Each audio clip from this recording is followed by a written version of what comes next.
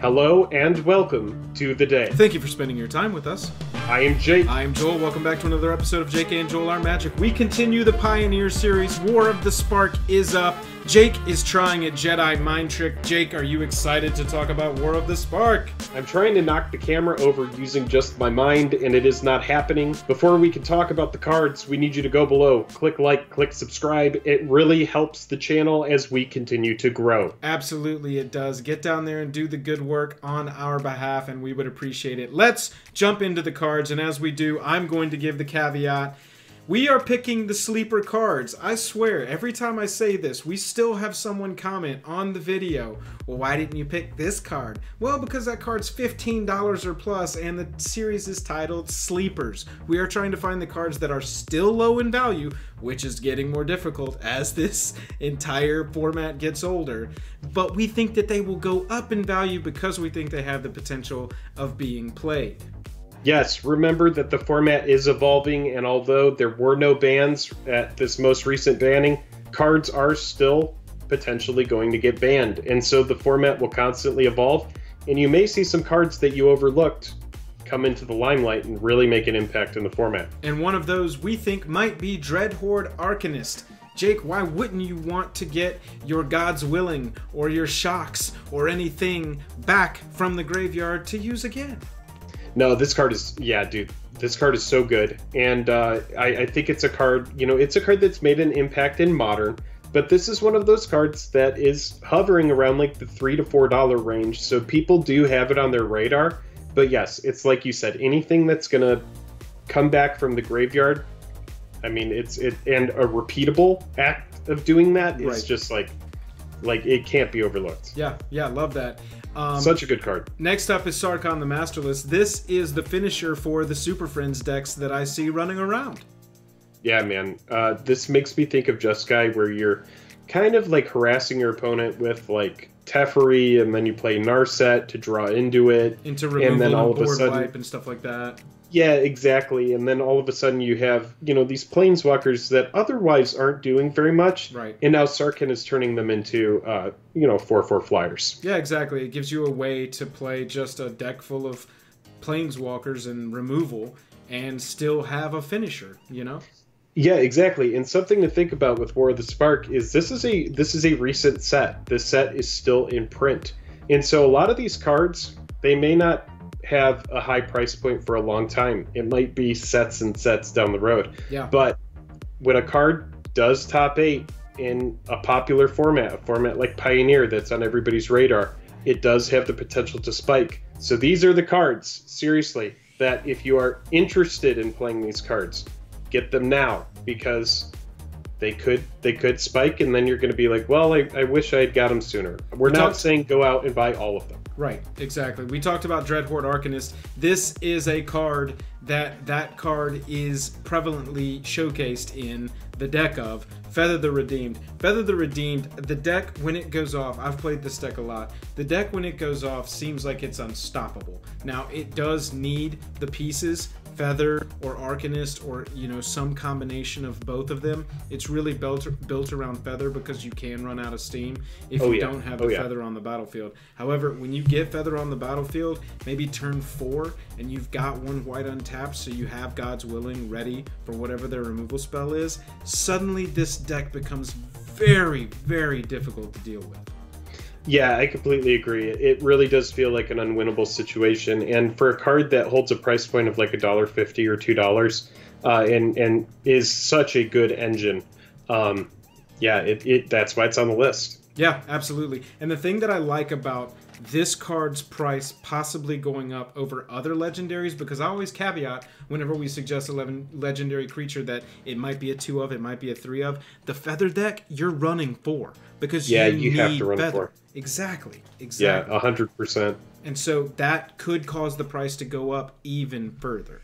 Next up, we've got Jace, Wielder of Mysteries, a planeswalker that's kind of weird because it might target yourself, you might target the opponent. It's definitely in something that is either mono blue or like 95% blue and runs 6 to 8 of whatever your splash color is. But this planeswalker's got the potential.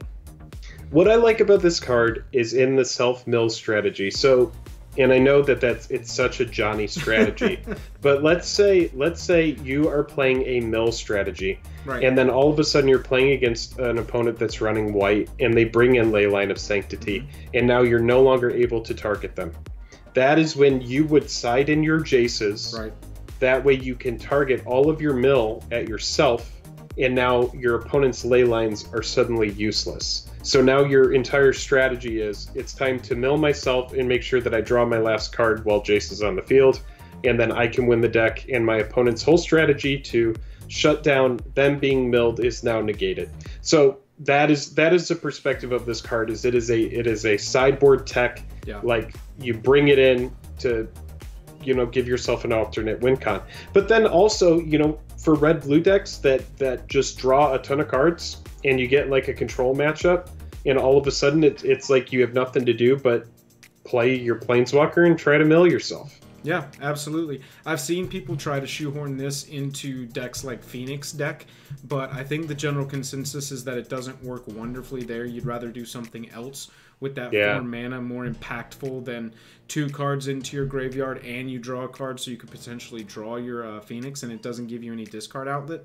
And then its -8 is essentially useless in that format, in that deck, because you don't want to draw the cards, you want them into the graveyard. So yeah, I really love it as sideboard tech of the mill. Next up, Narset's Reversal. This is the blue version of the reflect spells that seem to pop up once every 3 set in red. Copy target instant, return it to its hand, which is new for the blue one. You may choose new targets for the copy. Yes, and I think this is another sideboard card, but I think that this card is really interesting because it does return it to their hand. And it's one of those cards that has, it had a lot of hype when it came out. People were like, ooh, this is an interesting effect.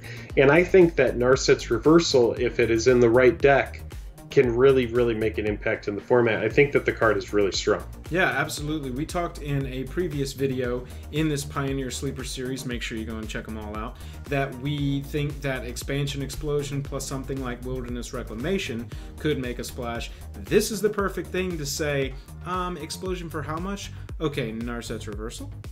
Yeah, and it's like, you can do that next turn, I'm gonna go ahead and do it now. Yeah, so, exactly. Yeah, it's good, it's strong. So, Spark Double here, I picked this one because there are so many strong Planeswalkers. Why not just double it up? I saw somebody running a Simic deck pre the Oko ban that had 2 Spark Doubles, so they were effectively running 6 copies of Oko main board. Oh, that is just so gross, and it's so brutal, and yeah, it makes perfect sense. The card is really good. Again, it's redundancy. So I see this in kind of like a control matchup. It would run really nicely alongside Sarkhan. It's just nutty. It's really good, and it's one of those cards that kind of goes overlooked in Standard, and you have to think in a wider range of cards in a format like Pioneer. There might really be a place for it, even at 4 mana. Especially since it does enter with an additional loyalty counter. That would be interesting to look at which Planeswalkers would grow that much more powerful because their loyalty was +1. It can come on as a copy of a legendary creature or Planeswalker, obviously, and give you a second one of those. It just seems really strong. Talking about cards that seem really strong and no one has proven it to me yet, Dreadhorde Invasion. How about a card that when it got spoiled, I was like, holy crap, we're going to have Bitter Blossom in Standard. This is going to be dope. And it just never really quite got there. Yeah, man, it never really panned out. And there's so much upside on this card. Where Bitter Blossom, on the surface of what Bitter Blossom does, is it makes individual fairy tokens. Right. Where this is like we are building on the same token over and over and over again. Right. And then I have to say, Joel, I am as surprised as you because I think that the card is really strong. And unlike Bitter Blossom, once the token hits a certain power and toughness, once it's 6 or greater, it has lifelink until end of turn, which is negating all of that life loss, something that Bitter Blossom can't even do. So this is a card that I think always had a home in a control deck. I don't know how it never really took off. But I am excited for Pioneer because I think enchantments, we know that they're sticky, and this is the kind of thing, it's low cost enough that I do think that there's a deck for it. It's just yet to be seen. I've seen it perform pretty well in decks like Sacrifice deck alongside cards like Priest of the Forgotten Gods. But yes, I'll tell you, whenever a zombie token you control with power 6 or greater attacks, it gains lifelink until end of turn. You want to know how many times I've seen that trigger onto the stack? A total of 0. A total of 0. That token always ends up dying. It ends up chump blocking, and you paid some life for a chump blocker, or they sacrificed it to some good effect because they built it into the right shell. But I just, for some reason, this card has just not taken off. I just don't understand. Yeah, I don't know. I think it's kind of like a long hold, but it's a non-rotating eternal format. It is an enchantment. It is a powerful enchantment that I think in the right shell can really shine, because on the surface and the way it reads, it's really good. Yeah, absolutely. If you want to talk about a sacrifice deck, look no further for a finisher. This card has been in Standard. I've played it in Standard. I love this card. Comes in, sacrifice any of your creatures that you're going to get value off of, sacrifice a few extra lands because who cares, dies, you can put it into your library third from the top, plus it's a 5/6 with Menace. I love this card. Yeah, there's a lot going on it, and even though it is expensive, I'm sure that if you're watching the video or you're like, oh, but that costs 5, you know, this is at the top of your curve, right. Or it's, you run like it's 2 of these. A control deck, or whatever it is, you built it into some sort of shell. Pioneer, because there are no fetch lands and because there's no faithless looting, which was or any effects like that right. Really give power and acceleration to a format, make things really, really fast. I think that 5 isn't too expensive in order to be considered. The only real missed opportunity on this card is that there's not enough room for the text legendary creature zombie alligator god, because that just would have been dope. Yeah, it is pretty cool though, because it's a zombie god. I mean, it's pretty sweet. Yeah, pretty neat, pretty nice. That brings us back around to the beginning Dreadhorde Arcanist and to the end of this edition of Pioneer Sleeper Series. Appreciate you watching more of the Spark video. If you wouldn't mind hitting like, hitting subscribe, like we said, really helps us out. We would appreciate it. If you want to support us further, we've got a Patreon. The link is down in the description below. And never forget, we are streaming twice a week. Tuesdays, Jake. Thursdays, me. Evenings over on Twitch. Jake, I'm tapped out. You got anything else? You have all the stuff. Hey, you have all the stuff. I know. You got all the stuff out. Well, I appreciate it. There's nothing to go on about. Then we'll catch you later. The video is over. Bye.